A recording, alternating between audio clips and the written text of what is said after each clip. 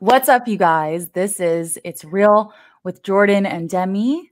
How are you doing, Jordan? I'm good, Demi. How are you? Jordan is in LA. I am in New York. And today we have a super cool guest. Okay. We've had Current Joys on before, but today we have Surf Curse. We have Nick and Jacob, who are homies since age 13. And now they have one of the coolest projects that is popping off right now. So let's welcome Surf Curse. Hi. What's going on, guys? Hi. So you guys are in different parts of the world, right? Or different? Yeah, about as far as we can get from each other. I'm in Berlin. Yeah, I'm in Los Germany. Angeles, right under your place, Jordan. Yeah, you're right beneath me in the basement. That's why you might hear an echo. Yeah. Yep, you've been canning peaches all morning, so down in the cellar. Yeah. So, do you guys miss each other? That's the big question. You guys miss each other. Yeah, I do miss it's been a Nick. while. We haven't seen each other. Well, we saw each other at the music video shoot, but that was really about it. Yeah, What music video shoot? Nick just got off of an American tour, and I was like, "What's up, dude?" He's like, "I just want to play Elden Ring." Yeah. I was like, "Hell yeah!" And we ended up doing a music video, and then he's like, "I'm gonna go," and then I didn't see him after that. I just played more Elden Ring. I think what we really want to know about the two of you is how we collaborate with one another, and what is it really like, in both of your own words, working with the other person. Jacob? Originally, the way that we would just bring songs to each other and be like, "Hey, I have this idea," and then we would sit down and work with it. But and that's usually what we did for a while, and it's still kind of how we do it. But we have two more members who worked on this new record, and it kind of became a very collaborative thing. We could expand a little bit more on what we wanted to do. Before, when we were younger, when we would do these songs, it would just be guitar and drums, and then maybe a lead line, and we'd have a loop pedal and use that live. And now it's like, okay, we got like two incredible musicians to kind of help expand and flesh out things. So it's now more of a collaborative effort between me, Nick, our buddies Noah Cole and Henry Dillon, and it's all made out of love. Yeah, we locked ourselves in a room of love for like a month. And just like Jacob would bring songs to the table and I would bring songs to the table, and then we would just create like these crazy collages of rock music and like add really different dimensions to the songs that we've never had before, like guitar solos and like very complicated chord structures. And so it's definitely evolved a lot from when we first started the project, like in our basement, like 10 years ago. Who mixes the songs, and like who in the team, in the Surf Curse crew, is like the problem person with mixing? Like, that needs to be lower, this needs to be higher. Oh my god, the EQ in there. Like, well, we're figuring that out right now. Yeah, because we're still mixing this record. We actually have a new song coming out tomorrow, but it's the only song on the record that's actually mixed. And we have our producer Chris Cody, who is a genius, who's mixing everything. But we've never had like the last time we mixed a record, it was with Jarvis Tavernier, and me and Jacob just sort of laid on the floor of his room while he was mixing stuff, and we would just like yell mixing notes. Like, it was kind of the craziest thing. Like, we would be like, just turn this thing up, and then he would do it. I don't think anyone does it that way. Yeah, we just hovered around him. It was also like our first time like really paying attention to some sort of mixing detail. We just like being around him.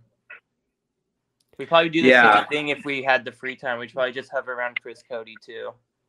Yeah. We're trying to figure out. We're trying to figure out how to mix a record. We're now a global operation that I'm traveling the world and trying to mix this thing, and then so it's been we don't really know an answer for that yet. Yeah, how has things changed since you guys are now with a major label? I mean, do you feel obviously you have more time, more resources, but how has it changed the creation of the songs? The major label, I mean, really just gave us like resources, like more money to record and like go to cool places, and maybe a bit more like clout, so different like producers would like to work with us because it's like, oh, this is part of like a major label thing. But I don't really know other than that. It's weird because like I think there's like this, oh, since we're signed to like a major label, like now we have to like write pop songs or something like that. But I think always the general idea of writing is just to always write a pop song. Like we always have the intention of writing some sort of like earworm or something that's going to be like good for the live audience. Like whenever we think about songwriting, or especially for me, is like, oh, what is going to make people move? You know, what can I make that's going to get the crowd going? And what could be something that's going to stick with them for the rest of the night or maybe the week, or like they just come back to for like the rest of their life. Or the rest of their life. And that's like never changed even before and after, you know, that. Oh, I thought there was more to that. I thought, yeah. I was going to say, yeah, I feel like I've heard that about like a band like Nirvana, who like most people wouldn't consider that pop, but it is a pop structured music. And he probably was just every single time trying to make the coolest song or the greatest song or the most like, you know, memorable whatever melodies that he came up with, whatever. One thing that is really funny is like we gave the label the demos, and then like we went into the studio, and there's this one song where we're like, okay, we should make this like the pop song, like this is the radio song, and we're gonna make it like this certain way. And when we sent it to them, they're like, what is this? Like they're like, what the fuck is this? Like it should be more like you guys. And so then we had to go back and record it like us. So I guess that's like a weird, I guess you don't really hear that very often. You played head games with yourself. Like you thought because you're on a major label, we thought that's what they wanted. Radio friendly. And then, yeah. Yeah. But they wanted the punk rock elements. Well, I mean, you kind of rode this wave from the from the popularity of Freaks, and you know, and that song, they want more of that, I'm assuming, you know, because that's the song that everyone, and that's, I think, the kind of blessing and curse of TikTok and stuff going viral on, you know, an app or a social media platform, is that you have this double-edged sword of it's, you know, kind of out of your control, but at the same time, you know, Freaks wasn't made for top 40 radio, but yet it was still popular. And so it shows that your type of music has a big audience, whether you mess with it or not, you know? Hopefully. We'll see. That's the fun thing about TikTok is you like you said, we're just riding that wave of whatever the heck that is, you know. Do you have a TikTok? I don't. Jacob, do you have a TikTok? Are they making you make a TikTok? I occasionally post on there. I just go on there and scroll and see what's up. I just like animal videos for the most part. The thing about TikTok is just like, I don't know how to use it. I don't understand it. And Instagram is very simply just upload a picture. That's it. Yeah.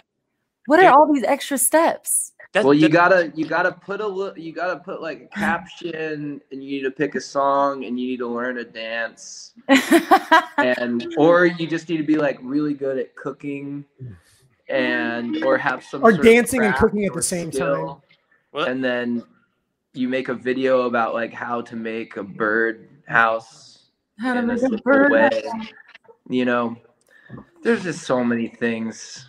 No, but going back to Freaks really quick, like, what is it about that song that you think people attached to so much? The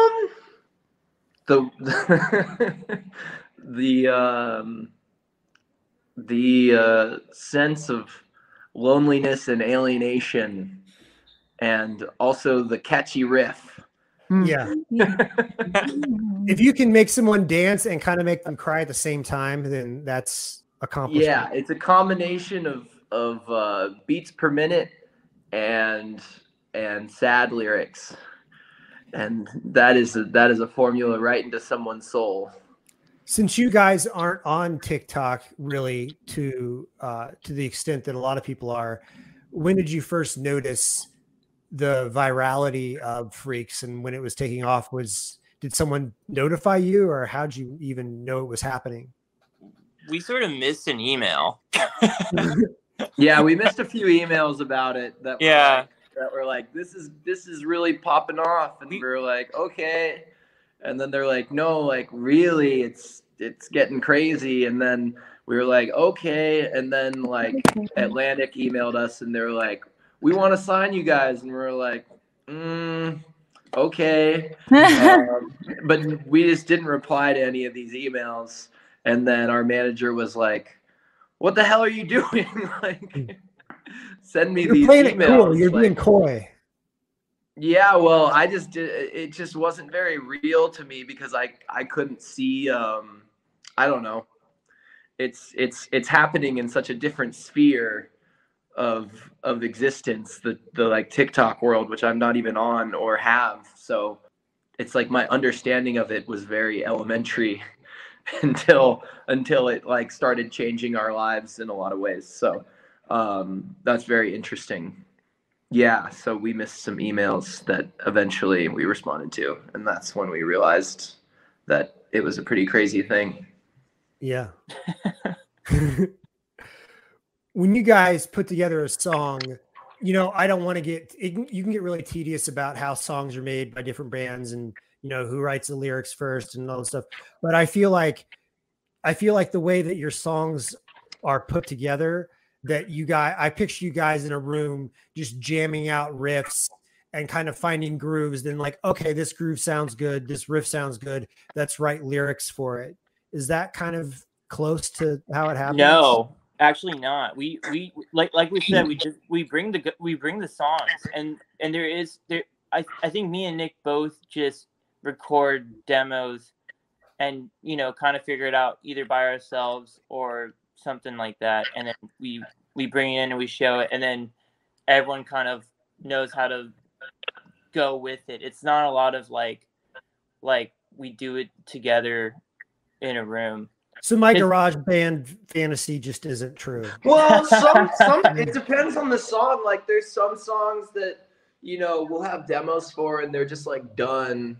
But there's some stuff where it's like I'll just bring in like an idea, and then I feel like this record more than anything me and Nick sat down and like got on the acoustic guitars and like started going off on some stuff.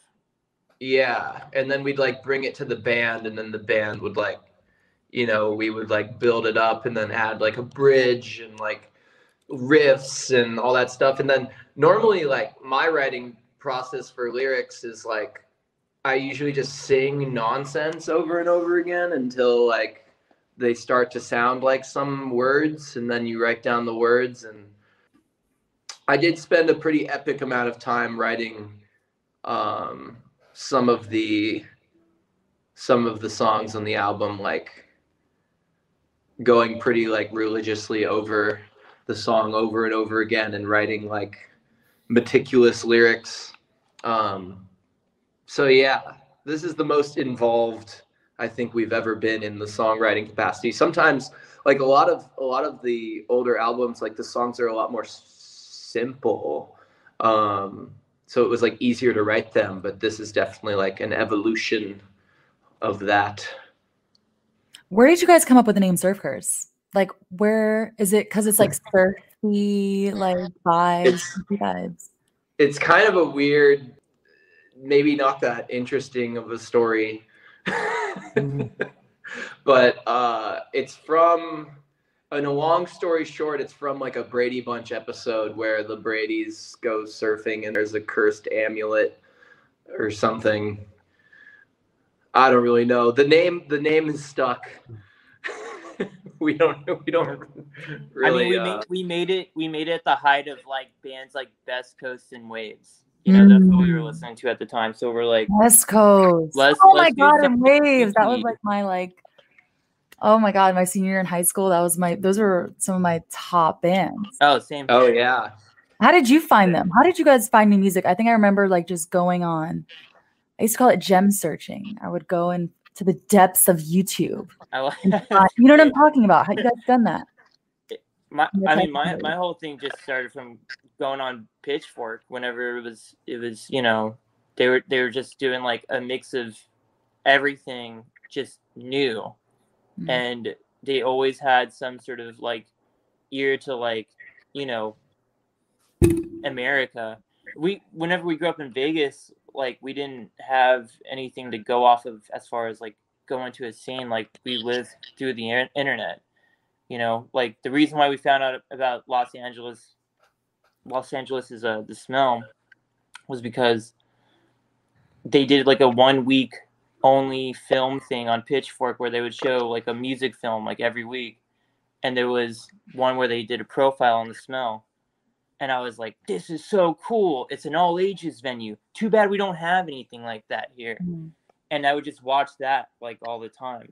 Like everything, like especially for me, I did was just live through the internet and just keep searching, going through Bandcamp, looking up tags for like surf rock bands, looking up indie, you know, and looking up, you know, anything and just kind of like delving, you know, deep into that world. But yeah. A lot of being influenced just, you know, off of my speakers, off my computer. When you guys were kids, like middle school, high school, just growing up, was there a scene where you guys are from that you can kind of like say, yeah, I kind of like was inspired by seeing other bands play or this No, we went to like ska shows and stuff, but they were really bad. Yeah, you could. I actually have been telling this story lately, but like I would interview bands like No Age outside of a music venue. I interviewed one of the guys from that band, Health, inside his hotel room, like what used to be the Hard Rock Cafe. Wow. And I just remember absolutely probably punishing these people because I was like, this is like my one chance to say what I want to say to them and ask them these great questions. I want to impress them. But I was like doing it for like my high school newspaper. It wasn't even, you know, going on any sort of blog or anything. But it's just like that's kind of the lack of, and also just the resentment we had towards our cities that we were living in because we did not have the scene that we wanted. Like the world was existing without us, and we wanted to be a part of it like so badly. Even whenever we moved to Reno and we were a part of like that music scene, we kind of saw what was happening. Even if there was an all ages space, we were kind of like, oh, there's nothing that's like exciting about the music scene. Like we should just write songs. Like we could probably do this better.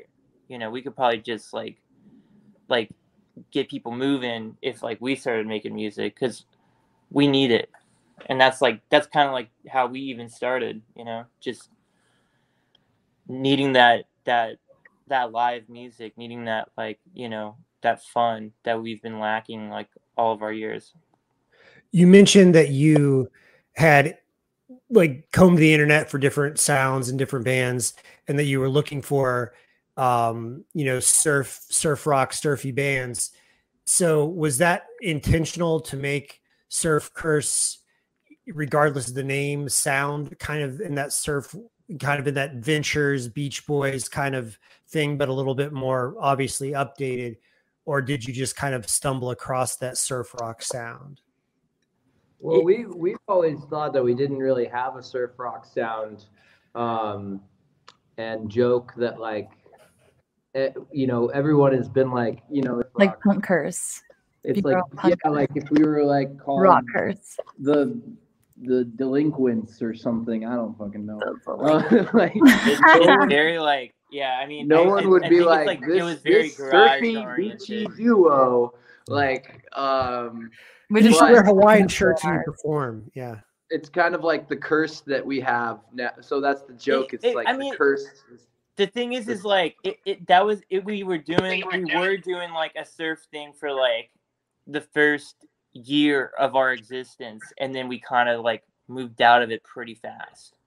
But like the only way that we can like that we were ever playing shows or being associated into some sort of scene was always like getting locked in with other people who like were making like surf sort of stuff or garage rock or like whatever.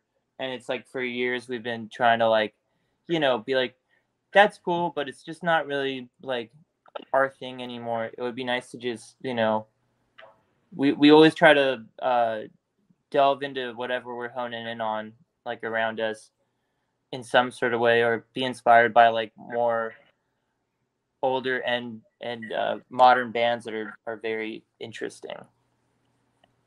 Yeah, because I mean, there's some songs that are like I was going through, obviously listening to your catalog, to some of your newer and older stuff last night, and like the song Nostalgia specifically sounds like a Brian Wilson composition. The vocals sound very Beach Boysy. So interesting. It's kind of so I was thinking there was kind of a chicken and egg situation where like, oh, we're so we should kind of, I don't know. Yeah. So Nick, how do we, I really want to know, you have these two projects. How do we balance kind of like the energy between the two? And also, how do we know what song for what project? Like if you write a song alone, which one are you going to have it for Current Choice or Surf Curse? How do you distinguish? Well, I would say, I mean, like, it makes sense to me. I don't know if it would make sense to anybody else. There have definitely been times where I've like brought in songs to Jacob and he's like, that's a Current Choice song, or like even songs on this new record where he's like, that should just be a Current Choice song, or like it kind of just, I don't know. Jacob, you kind of know. Yeah, there's just like you kind of get the vibe where you're like, there's like a, I think there's like a voice and a signature with like the Surf Curse stuff, and then there's just the absolute voice of Nick. Like whenever Nick brings a song that I'm like, oh, this is like a Current Choice song, like it has like, it has like this kind of intimacy that is from Nick. Like it's a little too personal, because like a lot of the Surf Curse stuff is kind of when like, it's too personal. yeah. It's very much like you can hear it, like whenever, especially because I'm a big fan of Nick. Like I love his music, and I'm I always get proud of him. Like I've been like on long rides where I'll put on like old Nick, old demos of Nick's, like back in the day. Aww. and you kind of like, it's just like I got a good sense of like what, or in my opinion at least, like what is him, and I can always hear that being on the next record. It's always like, and of course it's always like a hit. Like it's always like, oh yeah, it's like, it's a great song. It just doesn't like sometimes it's just like, yeah, this is like a total you thing, There's a song that was going to be on this record, on this new Surf Curse record, and the whole band, because there, two of our members is also two of Nick's members in the Current Joys live band, and they were even like, I think this is a Nick song. You know, I think this is like a Current Joys song. Yeah. And it just kind It's of hard. like, huh? Sorry. Sorry.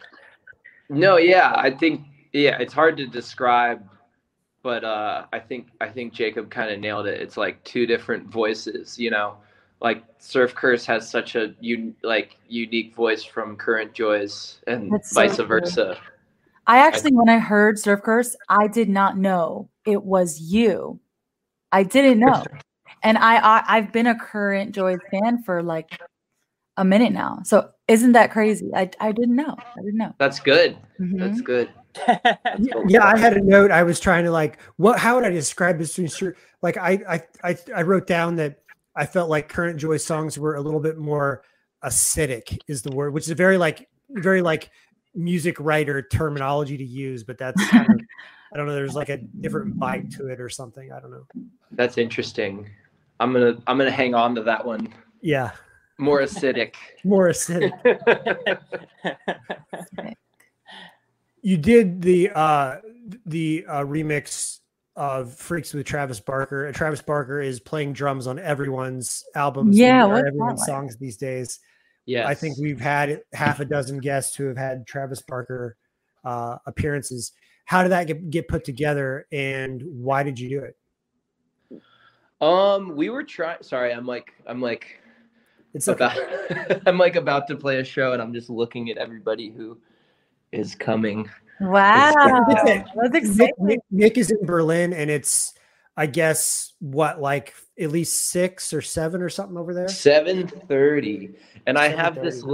this little window that actually looks into the venue, and everyone appears to just be sitting down. Interesting. On the ground? On the ground, yeah. Oh my god. I'm also trying to find the best lighting for me, you know?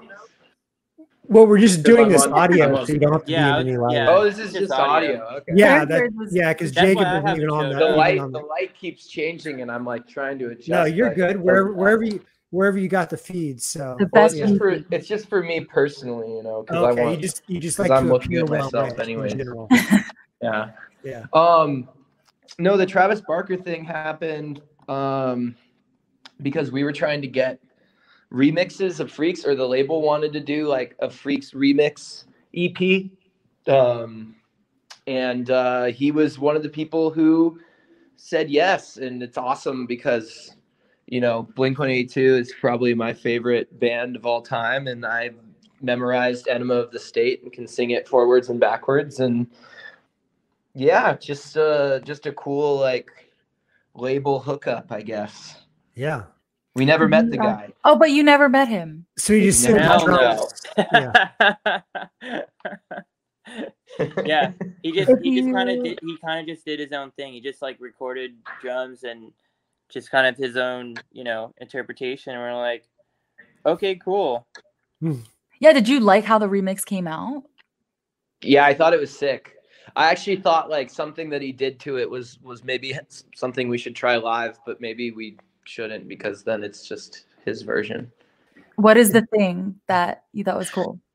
He does like after the like I am just a freak, he like does like a breakdown instead of like just going into like do do do do do do do. It's like do do do do do do do do do.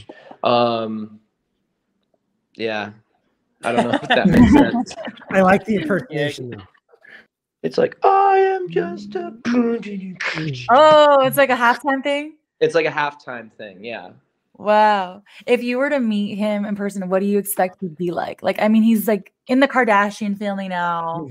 There's a lot, you know, he really did go from Blink-182 to like some Hollywood. Oh, he's like on a whole nother tip, yeah. Yeah, what do you think about that? It would probably be chill. He seems like a chill guy. Maybe that will be you guys one day too. Just switch up, go from punk. Yeah, you know. There'll be some Kardashian out there for you, Nick. Yeah. There's a few. There's a few Kardashians. There's a few Kardashians. There's enough to go around. Yeah. This whole podcast. There's plenty of famous people that we can latch onto and make us more famous. So you talked a little bit about yeah. You should use it for the connects. Yeah. That's what I'm saying. Are you guys do you guys like doing the party network, like go to a party to meet this person kind of thing, like hook that up kind of? Do you guys enjoy that aspect of the music get invited to any parties? Yeah, we're like still on the outskirts. We're still the underdogs. Yeah. That's what we love about you, you're underdogs. Too. I mean, I like it like that. I think people just assume, like, my friend Kim the other day, she's a really big designer, Kim Shui, and she was like, I don't know why my friends, you know, like, she's like, where are all my friends? I'm like, Kim, everyone thinks you're the busiest person in the world. That's why. She's literally dressing Lizzo like on the daily basis. I'm like, Kim, some people are just going to say about you guys. Like, you guys are like chilling with Travis Barker on a Wednesday morning. You know what I'm saying? That's how probably people see Travis Barker on Wednesday, Drake on Thursday. Well, like, you know what they say. It's lonely at the top. Yeah. Yeah. You say that. Are you guys feeling that? Like now with the like success, like how does that taking a toll on like your mental? No, it's great. I think we've we've done this for so long, and we've kind of had like a slow progression of success anyways. Like over the years, like we did this band for years without making any money, and then it sort of started to become a career for us, and then now it's like on a whole different level of like we're just really busy now, or it feels like I feel very busy. I'm busy as shit because of the two bands. Yeah. But I think it's that's like the biggest things that's changed is we just have more work to do, Oh, wow. I'd like to think that our egos are in check, but maybe that's not for us to say. Before we end this, guys, you mentioned that the creation of the music is different now just because you have more resources and stuff. But when you put out this album, whatever it ends up being, what will the sound be like compared to other surf curse albums? I think it's gonna be a really great rock record. Like, and I mean it in a sense where I think it's going to be something that people are going to, pick up on and think it's going to be a little different and exciting. Like, in a way that's like, oh shit, this is like what these guys are doing now. And I think people can respect it and then also at the same time be just as in love with it as maybe some of our other songs in the past. Like, I don't know. I think we're all excited about the record. Like, it feels like we did make a Nirvana record or like Pixies record, that's like, it's like, okay, I can see this standing the test of time. Wow. You sold me. Yeah. That was a good pitch. Oh, good. Are there any themes of the record that we can expect? Like, so it's not surf at all? It's not surf at all. Okay. I don't know if there's any. That's a hint. That's a good hint. Would you say there's any surf songs on it, Jacob? It definitely has like some fast-paced tempos on there. I would say, yeah, there definitely are like there's a lot of our sound on it, but there's also a lot of the bands that we love, like a lot of like rock and roll bands that we love. We got a lot of influence from, like every time a family member at like Thanksgiving or something, or like anyone asks me what I do, they're like, what do you do? I'm like, I'm a musician. And they're like, what kind of music do you make?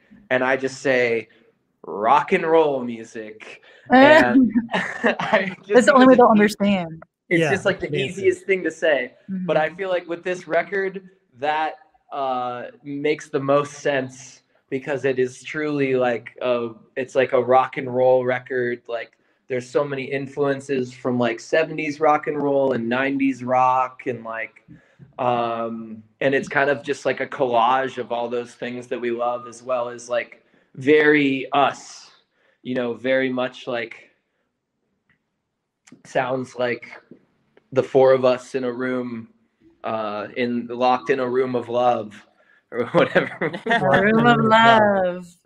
Love it. Love it. You should name the album that, A Room of Love. That's Or just pretty good. the whole It's thing honestly locked in a pretty room good. of love. Locked in a room of love. That's fire. All right, guys, we got to let you go. We appreciate the via Germany, via LA interview. Yes. This is And awesome. Nick, I hope you find the stage. It looks like you're like searching. You're like in a maze in a horror movie trying to I find know it out. I think I'm just getting restless because I'm in like a tiny room. So I started pacing a little bit. Normally when I'm on my phone calls, I'm pacing, but no one can see it because I'm not on video. But now, once you guys told me that this wasn't being broadcast on video, I just started pacing and moving around a lot. So That is true. Yeah, you have been doing that. Yeah, it's fun though. I enjoy it. I'm digging it. This is That's the what I usually do too. backstage I'm a aspect pacer. we've all wanted to see. Yeah, well, thank you guys Yeah, for the thank interview. you guys so much. Really, Absolutely. really appreciate this. It was very nice talking and meeting you. absolutely. And Come good to luck. New York. Good luck with the new album. We definitely will. Yeah, we'll see you next time. We'll see you next time, Nick. We'll see you next time. We'll see you, Bye, Jacob. guys. Bye. See you next time. Bye, guys. All Thank you so much. right, bye. All right, Woo! that was fun. It was fun to get because we had Nick on as Current Joy before, Mhm. and then we have Jacob, this extra element. So it's kind of like having a return guest, but not really. I know. I was gonna say when they were saying goodbye, I was like, "We'll see you for your third project." Yeah, You know, but no, I think that's really cool. And like I said, I think Jordan, when we were trying to book Surf Curse, I didn't even know. Like again, did not know it was a Nick project. And I think you were like, Demi, I think Surf Curse on a week ago. And I'm like, Nick Rattigan's. do you remember that? Yeah. You were like, Demi, you just had Nick on. I'm like, what do you mean? But no, this is Surf Curse. You're like, no, but that's Nick. And I'm like, oh. It's funny that you were fans of both bands I know, and then didn't know. Yeah, it's funny how that happens. I guess that is like a testament to the variety of the music, on Nick's end. That's true. Yeah. And it's so cool, like for a group like Surf Curse, like I'm seeing like everyone from like your typical like indie lover to OnlyFans girls posting, on their Instagram freaks or like a Surf Curse tune. It's crazy. Yeah. It's so cool to see like when like an indie act like breaks through. It's like a phenomenon. It's like, we love that. You're making it when the OnlyFans girls embrace you. That is that. Mm-hmm. Yeah. All right, Demi, that'll do it for us. Woo! Of course, go to popdust.com for all the previous episodes, YouTube, Facebook Watch, and clips on Instagram, TikTok, and all the major platforms, Apple Music and Spotify, etc. All right, guys. Until next time, we'll see you later.